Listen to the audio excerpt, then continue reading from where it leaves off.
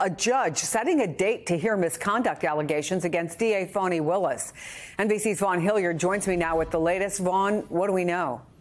Chris, this stems from the filing from one of those 19 co-defendants, Michael Roman, who in a court filing here earlier this month is seeking to dismiss the charges not only against him, but those other 18 co-defendants on the basis of Fani Willis, the district attorney from Fulton County, who filed this indictment, and the special prosecutor that she appointed to the role, alleging that the two of them have been engaged in a romantic relationship in which the financial benefits that the special prosecutor has received through payments from Fulton County have been used for personal trips and to benefit the couple's romantic relations. Now, the judge, Scott McAfee, in the Fulton County Superior Court, who is overseeing this pending criminal trial, has set February 15th as a date in which there is a hearing to hear this claim to have the charges dismissed. Now, Fani Willis's office, the DA's office, has said that they will respond accordingly,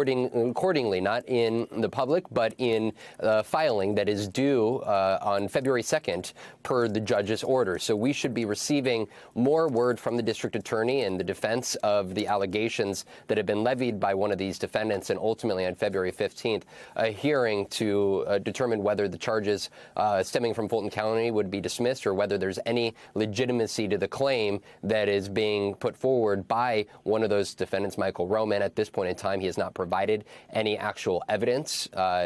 supporting his claims here at this time. But of course, this will all come out here in the weeks ahead of that February 15th trial, Chris.